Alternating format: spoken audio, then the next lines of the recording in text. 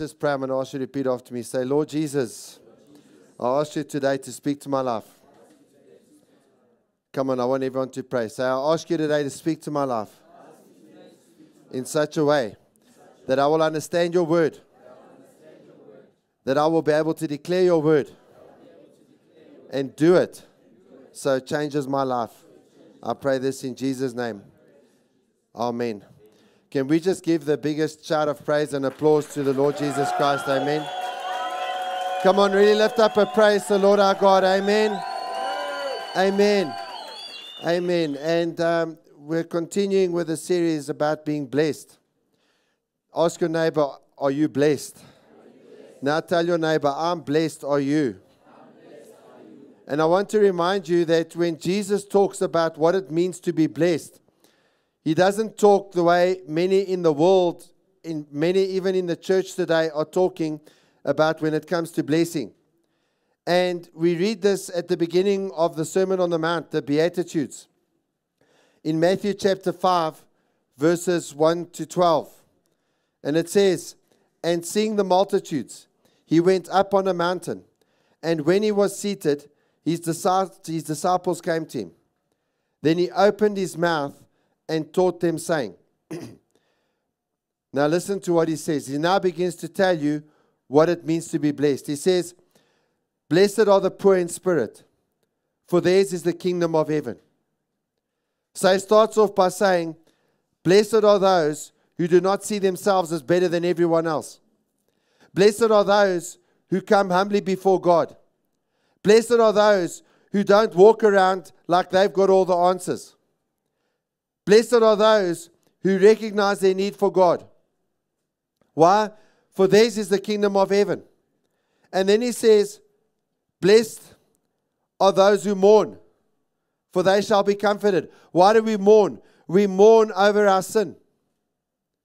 And I want you to think, there we heard of 55 rand being stolen. And it was not only stolen from the person, it was stolen from the church. And it says, when someone comes and they mourn over their sin, blessed are those who mourn, for they shall be comforted. Now I want you to look at me and I want you to listen. You know, when you get challenged either by scripture or by someone in the church over your sin, there's one of two reactions. You either get offended. If you get offended, what you're saying is, I want to keep doing that. Or there's mourning. You're sorry. You want to change. You wish you hadn't done it. There are tears. And Jesus said, blessed are those who mourn, for they shall be comforted. If you're really sorry for your sin, if you've really laid your sin down, if you've really laid yourself down, if you really want to change, you will be comforted. The Holy Spirit will comfort you. You will receive forgiveness. Your life will change. Amen. If you believe that, give the Lord the biggest shout of praise. Amen. Amen. And then it says, blessed are the meek, for they shall inherit the earth. Tell your neighbor, meekness is not weakness. Amen. Blessed are those who are humble. Blessed are those who are willing to go to anyone, who are willing to associate with anyone, who do not see certain people as being beneath them. Okay, those who are meek, they will inherit the earth. Please just understand, that's a powerful promise there from Jesus. Okay, you look in sport. What happens when someone scores?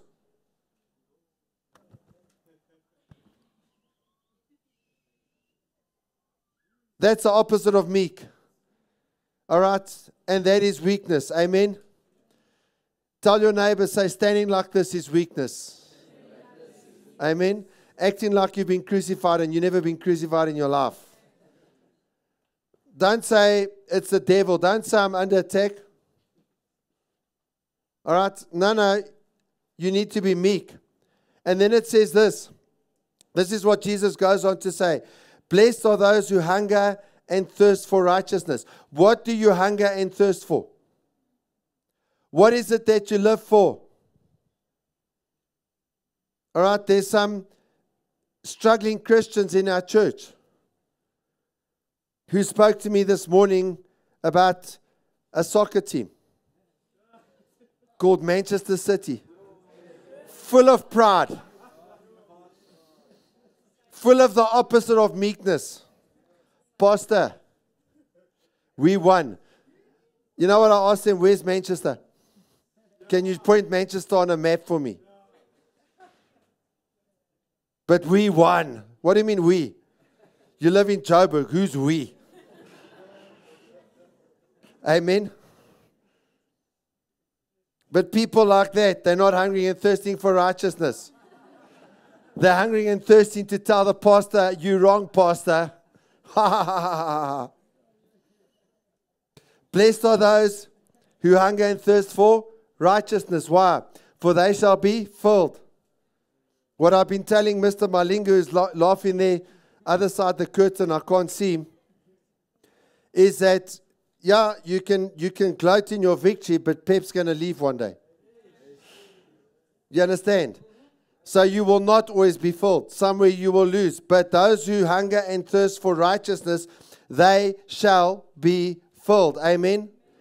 Amen? Come on, tell your neighbor, amen. Come on, say, hey, neighbor, amen. Amen. And then it says, blessed are those who are merciful, for they shall obtain mercy. Blessed are the pure in heart, for they will see God. They shall see God. Blessed are those whose motives are transparent, who are who they say they are. Blessed are the peacemakers, for they shall be called sons of God. So if you want to be called a child of God, you need to be a peacemaker. That's what we've been going through for the last period of time. And then it says the best part. Tell the person next to you, say, here comes the best part. Tell the person next to you, you thought Sashi was hectic. Tell them, wait until this one. Amen. So this is what it says. Blessed are those who are persecuted for righteousness' sake, for theirs is the kingdom of heaven.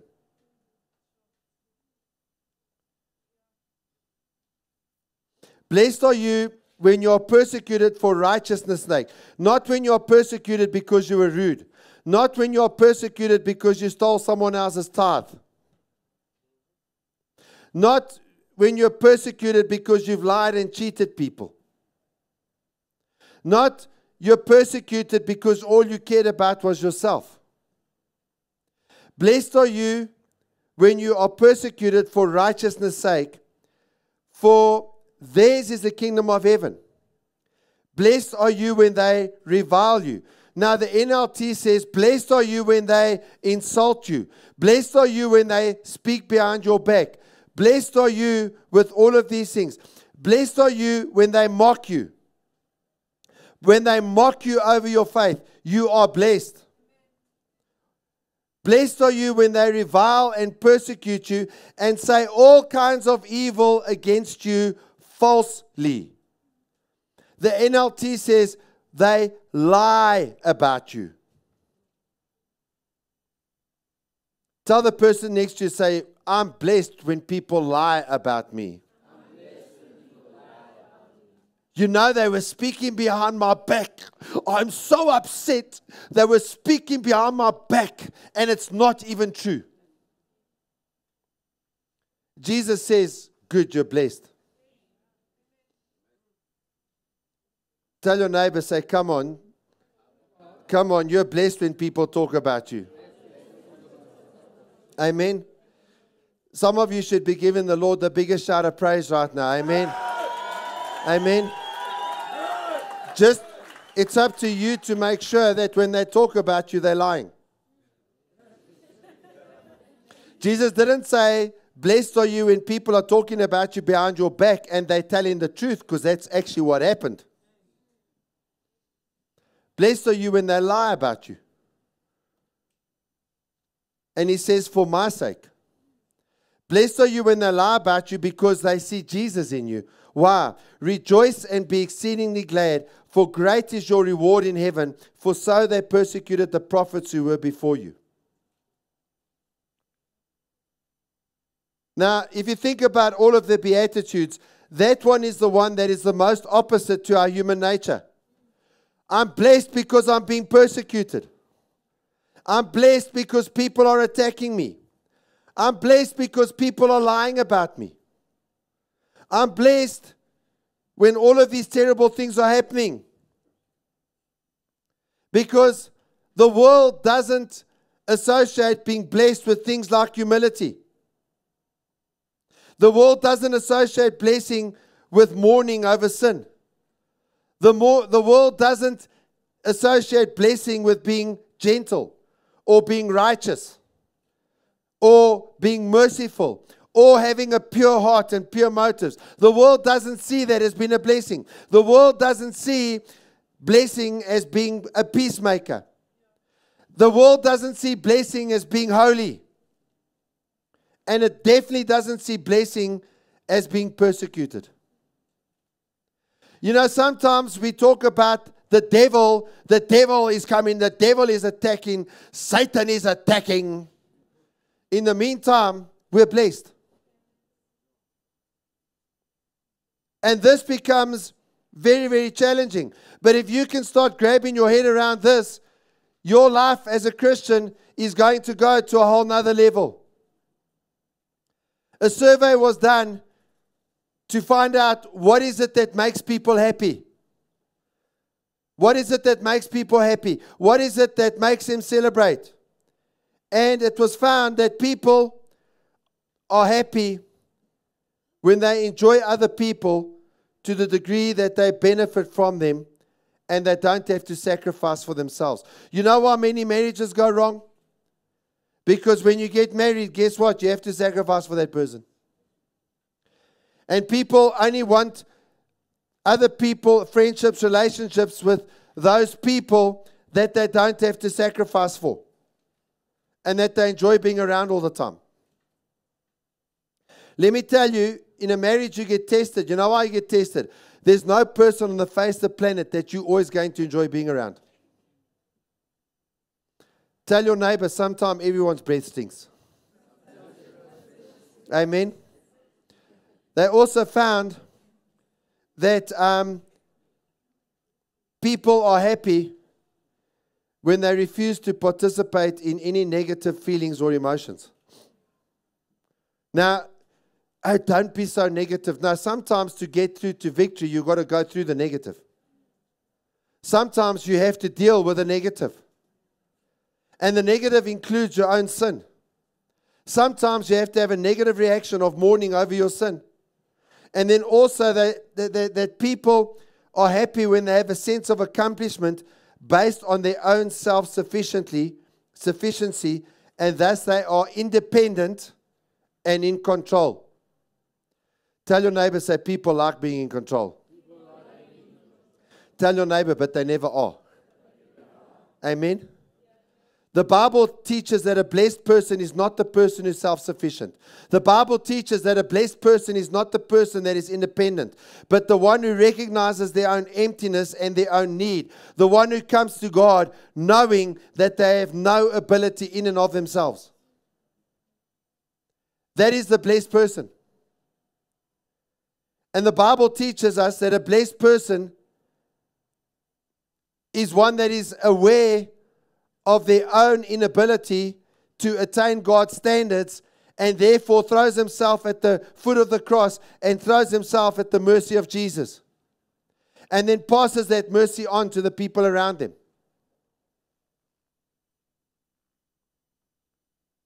The Bible says that when you have the kind of attitude that brings about mourning over your own sinfulness, you are blessed. The Bible says when that mourning causes you to change, you are blessed. And to be genuinely content, any person must not be self-seeking, but self-sacrificing. If you want to be satisfied in life, you need to sacrifice in life. You must be gentle, merciful, pure in heart, yearn for righteousness, and seeking to make peace on God's terms, even if these attitudes cause you harm. The person that is blessed will do these things even if it hurts him. So now we get to persecution. And I want you to think about a sobering truth. Those who faithfully live according to the first 7 Beatitudes are guaranteed at some point to experience the 8th. I want you to look at me. If you're going to live like Jesus, if you're going to map your life according to the teaching of Jesus, you're inevitably going to be persecuted for it. Because people are going to look at you, they're going to see you, they're going to see your life, and they're going to be freaked out by it. Because you make them feel guilty for themselves. You need to listen to me now. Godliness generates hostility and antagonism from the world. And the crowning feature of being blessed is being a person who is persecuted for the kingdom. Kingdom people are a rejected people. And that becomes a problem if you're afraid of being rejected. And if your all-sufficiency is not in Jesus, you're going to be afraid of being rejected. And the moment you're rejected, you're going to fall apart. And what I want to encourage you with today and to challenge you with is that at the end of the day, if you're going to really become a kingdom person, you're going to experience rejection. Just go look at Jesus himself. Go look at all of the 11 apostles, other than Judas. They all got rejected. Matthias, we don't know what happened after he was incorporated into the 12, but he was probably rejected too. Paul was rejected. They were all rejected. And a holy people are singularly blessed, but they pay a price for it. And so the persecution, the last beatitude is 2 in 1. It's a single beatitude that is repeated and expanded. Now the word blessed is mentioned twice in verse 10 and 11. And the emphasis is the generous blessing that's given by God to those who are persecuted. So it's almost as if Jesus is saying, listen, if you are persecuted for his name's sake, you are double blessed. Okay, think about that for a second. If you are persecuted for Jesus' name, you are double blessed. Now, I want you all to look at me because some of you are going to be thinking, whoa, what are you saying to me? And let me tell you something. You're going to have problems. You're going to have people coming against you anyway. You're going to have people betraying you. You're going to have people doing all sorts of nonsense to you. You may as well be blessed because of it. Come on, if you believe that, give the Lord the biggest shout of praise. Amen. You may as well be blessed. No, come on. I want you to really let it out and get excited. Amen. Amen. When people come against you, you may as well be double blessed because of it. And those who have been persecuted are those who live out of the previous 7 Beatitudes. And to the degree to which they fulfill the first 7, they may experience the 8th. Now listen to Paul. He's speaking to his disciple Timothy in 2 Timothy chapter 3 verse 12. He says, yes, and all who desire to live godly in Christ Jesus will suffer persecution. Now, by the way, you can go and find, there's a number of other verses like this, but he says, all who desire to live godly in Christ Jesus will suffer persecution. You know, for those who live godly, persecution's a promise. One of the promises of God is persecution. And if you're not persecuted, it's because you're not doing anything in the kingdom.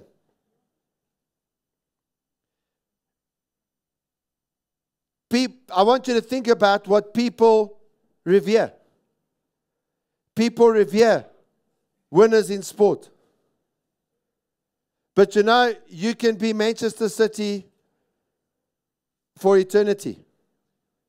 If you are Manchester City, even if you were Haaland and you scored most of the goals, you know what I'm saying? If you are not getting persecuted for righteousness' sake, you are nothing. If you are a CEO of a company, you are nothing. Okay, whatever you are, if you are the richest person in South Africa, you are nothing. Because when you face God one day, He's not going to be impressed with that stuff. He's not going to be impressed with how much wealth you get. If you're not reaching out to raise the fatherless in our nation, if you're not reaching out to raise your own children as parents, and as the church to raise the fatherless generation, then at the end of the day, what are you doing for the Lord? And Timothy is a disciple of Paul, and Paul is giving him a practical example of persecution. And in 2 Timothy chapter 3, verse 10 to 17, Paul says this, "But you have carefully followed my doctrine, manner of life, purpose, faith, long-suffering, love, perseverance, persecutions, afflictions, which happened to me at Antioch, at Iconium and Lystra. What persecutions I have endured. Out of all of them, the Lord delivered me." I want you to listen to what Paul says. I've experienced all those persecutions, but out of all of them, the Lord delivered me. Tell your neighbor, say, out of all of them, the Lord will deliver me. Amen. Come on, say, out of all of them, the Lord will deliver me.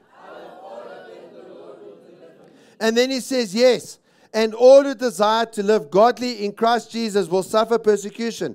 But evil men and impostors will grow worse and worse, deceiving and being deceived. But you must continue in the things which you have learnt and been assured of, knowing from whom you have learnt them, and that from childhood you have known the Holy Scriptures, which are able to make you wise for salvation through faith which is in Christ Jesus. All Scripture is given by inspiration of God and is profitable for doctrine, for reproof, for correction, for instruction in righteousness, that the man of God may be complete, thoroughly equipped for every good work. Here's the thing.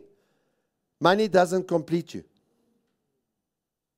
Having someone that you're married to doesn't complete you. There's nothing on the earth that completes you. This is what completes you. Being thoroughly equipped for every good work. You will not experience being complete without that. And then he talks about evil people and imposters. Now, the evil people and imposters are not the people in the world. He's talking about in the church, you get evil people and imposters. And look at 2 Timothy 3, verse 12 and 13. He says, yes, and all who desire to live godly in Christ Jesus will suffer persecution, but evil men and impostors will grow worse and worse, deceiving and being deceived. Look at what the NLT says. But evil people and impostors will flourish. They will deceive others and will themselves be deceived. If you are deceiving others, you are deceived. The Amplified says that this, but wicked men and impostors will go on from bad to worse, deceiving and leading astray others, and being deceived and led astray themselves.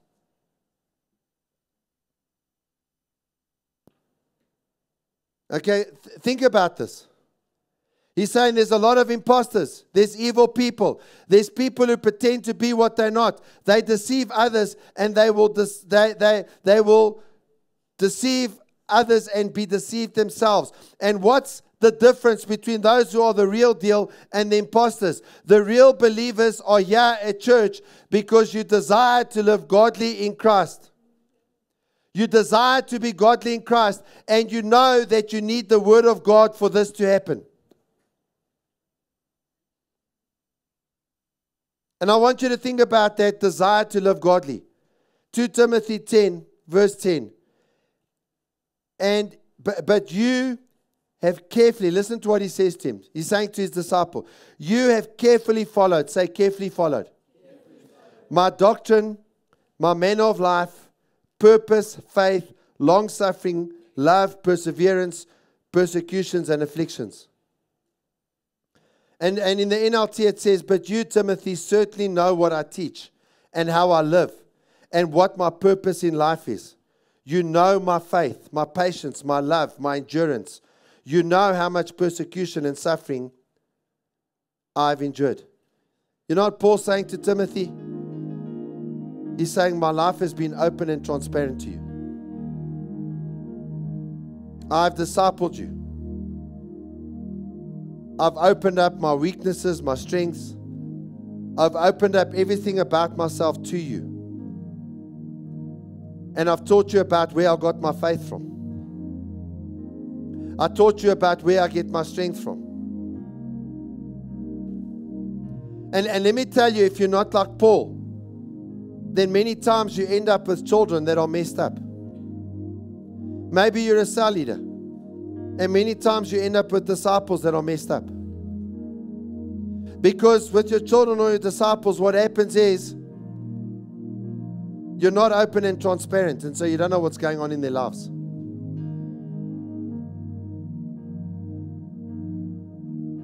And so if you're a parent, if you are a disciple maker, do you sit with your kids? Do you sit with your disciples?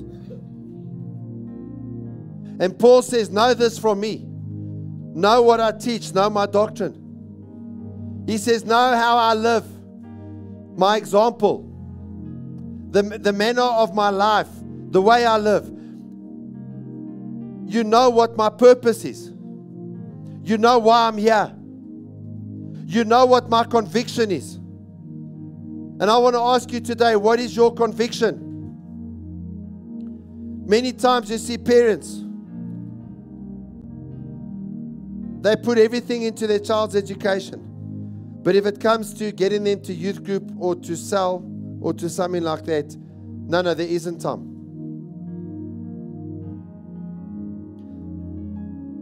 Whatever your conviction is will determine what you don't have time for. Is your conviction for the things of the world, or is your conviction for God? Some parents say, you know what, I'm working hard because I want to give my kids everything. And let me tell you, if you have children and you don't give them God, you've given them nothing.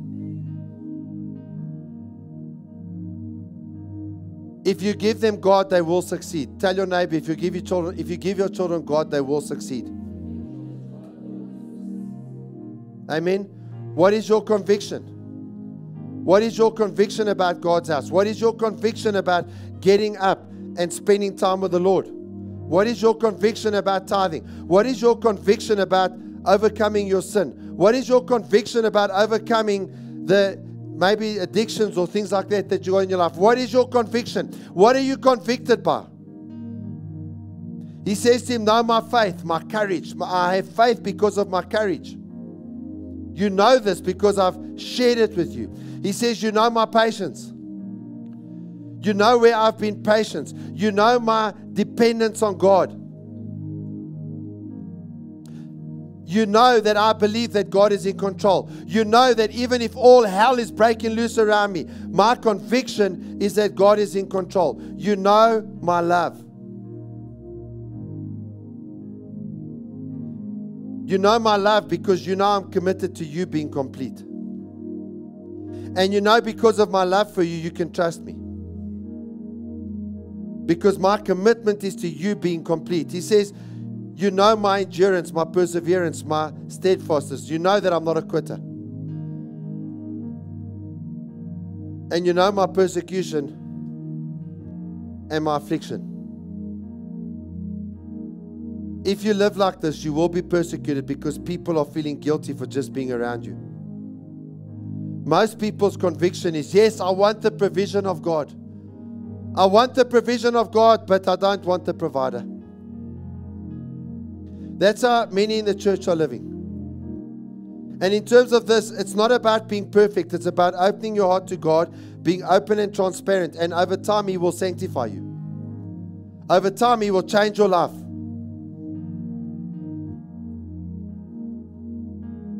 And if you're not open to God, It's because you're the God of your own life. And then you're not being discipled. And if you're not being discipled, what that means is no one has the right to say no. Who has the right to say no to you? And when we live like that, we end up in a place where our lives and our kids end up a mess.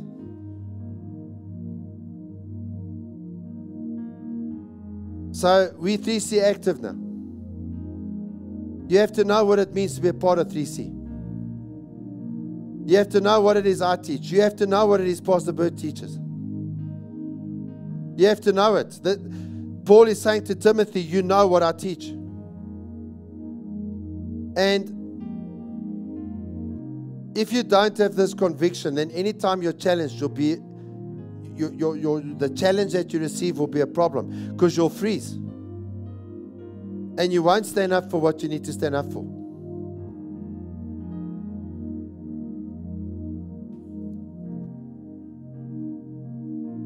And yeah, I want to leave you this last thought. Young people only follow older people that they see that have conviction.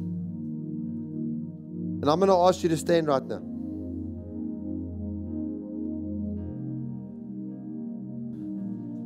And I'm going to ask you to close your eyes. And while your eyes are closed, I'm just going to ask if we can start handing out the communion. But I want you right now to close your eyes. And I want you to picture Jesus in front of you. He died on the cross for you. He died to redeem you from the power of the enemy. He died to take you out of the kingdom of darkness and put you into His own kingdom, that Jesus can be your king.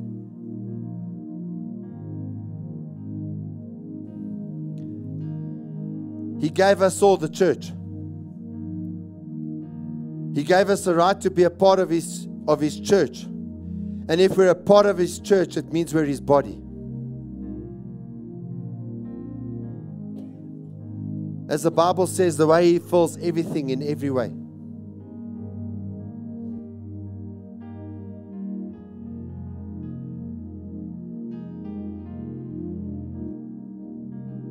And Jesus wants to touch your life.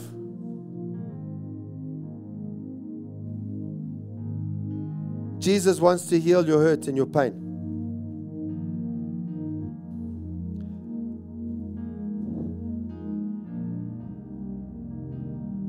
And if the Lord is speaking to you about this, just right where you're standing, just lift up your hands.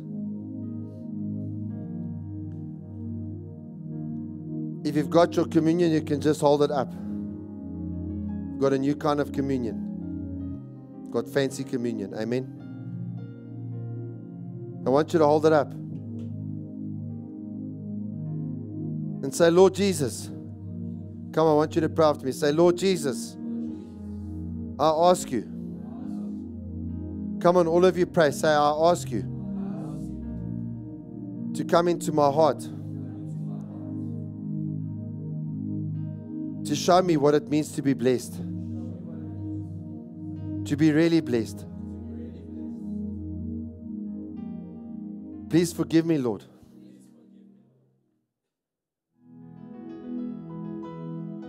For having pushed you aside. Lord, I open my heart to you today. Because I want to be more like you. Fill me with the power of your Holy Spirit. And settle your glory on my head.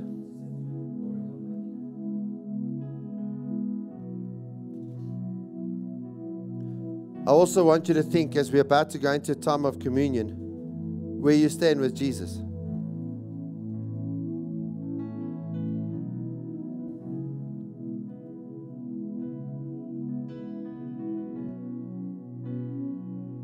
Do you know Jesus as your Lord and Savior?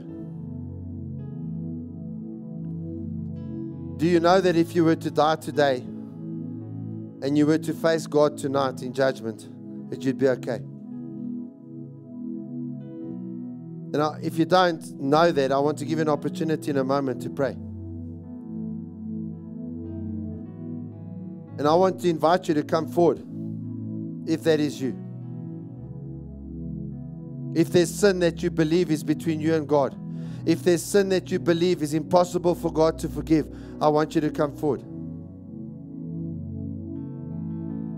If you're standing here and you do not know the purpose of God for your life, maybe you feel like there is no purpose for your life. Maybe you feel like your life is a waste of time. Jesus shed His blood to give you purpose. If that's how you feel, I want to encourage you to come forward. If the Lord has spoken to you to recommit your life to Him today, then I'm going to invite you to come forward. And I'm going to encourage you to come forward because your eternal destiny is at stake. And so if there's anyone like that right now, I'm going to ask you just to come forward. Come forward right where you are. And I know there are people. So just come forward right now. Just come forward. If you know the person next to you might want to come forward, then you come forward and bring them with you.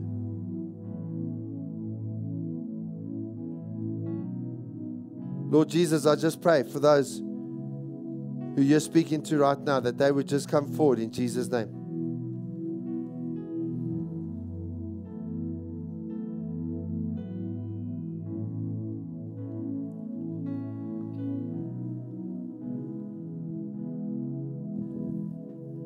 When you're coming forward, you're saying, Lord, I've realized I can't do this on my own. I just really sense there's some people and there's a spirit over you right now. The Lord's calling you forward and you're not coming.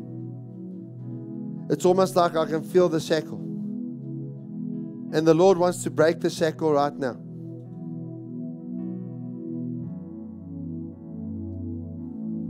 And maybe you're worried about what people will think, and I want to encourage you. People here are not going to think anything bad of you, because we all need to come before Jesus. Every one of us desperately need Him. But there are a few people here right now, you feel shackled, but the Lord is asking you to come forward so that you can have a breakthrough. And so I just want to encourage you. We've got 2 that have come forward already, and I know there are others. Just come forward right now. Just come forward right now.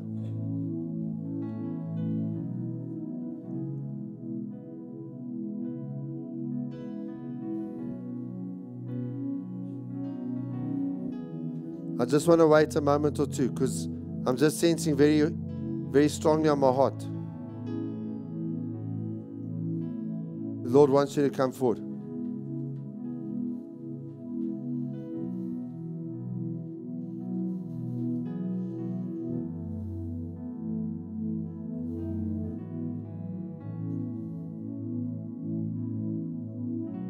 There are more that need to come forward.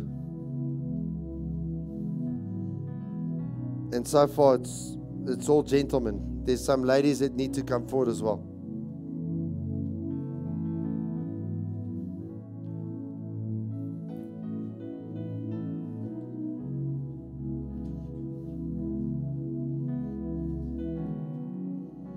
You're coming forward with your communion. You're coming forward with the sign in your hand that the blood of Jesus was shed for you, and that you can live this life blessed. And when you live your life blessed the way Jesus termed blessed, you realize you've overcome the world. And so there's still 1 or 2 others. There's 1 or 2 older people. You need to come forward.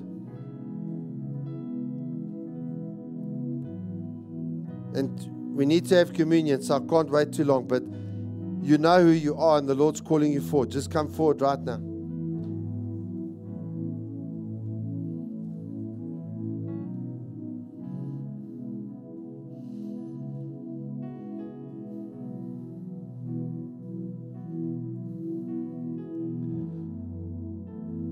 I just really feel it in my spirit. There's 1 or 2 older people that need to come forward. And I just feel I need to say to you, the Lord might be saying to you, if you don't come forward today, you will never have this opportunity again. You will never hear this the way I'm speaking to you now again. You need to come forward now. And those of you that have come forward, if this is you, even while we're going to start praying now, because I can't wait anymore, but there's one or two that need to come forward. I don't know who you are, but you know who you are. The Lord's busy speaking to you. But I'm going to ask everyone to put your right hand on your heart. And those of you, especially those of you that have come forward, I want you to picture Jesus in your mind. He died on the cross for you, and He shed His blood for your sin.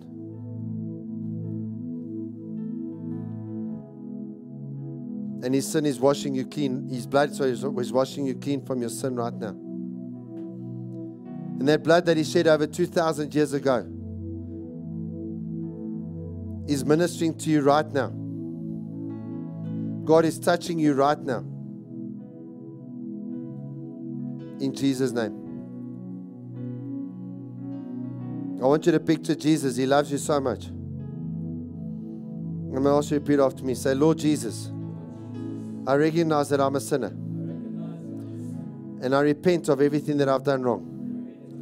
I renounce my life of sin. And I accept your sacrifice. And I know that it was the price that you paid for my redemption. And today, Lord, I ask that the blood of your wounded body would heal me from all rebellion, from all sin, from any sickness, from any pain, that you'd set me free from this. And I accept right now that the debt because of my sin has been paid. And there's now a standing balance. Because you paid everything for me on the cross of Calvary.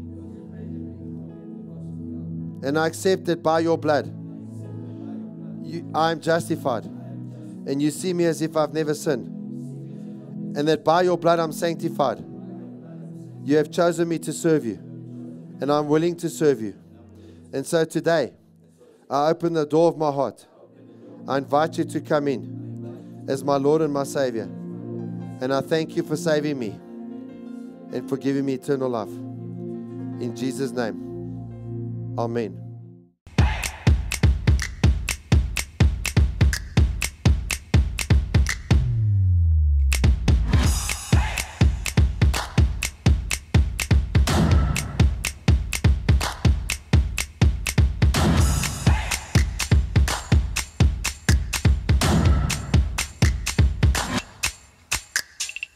Join the Volt Youth Conference on the 16th to the 17th of June 2023 at the Moraletta Church in Tshwane.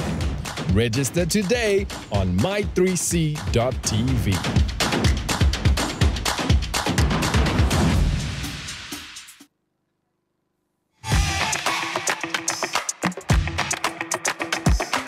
Join us for our annual It's a Golf Thing Conference on the 8th to the 9th of September 2023. Hosted by Pastor Shanae Pretorius at the Moraletta Church in Tshwane, with guest speakers Pastor Geraldine Bolano, Pastor Johanna Cassianos, Pastor John Jenkins, First Lady Trina Jenkins, and joining us live, Grammy Award-winning artist CeCe Winant. There is a 20% discount for those who register by the end of February. Register today on my3c.tv.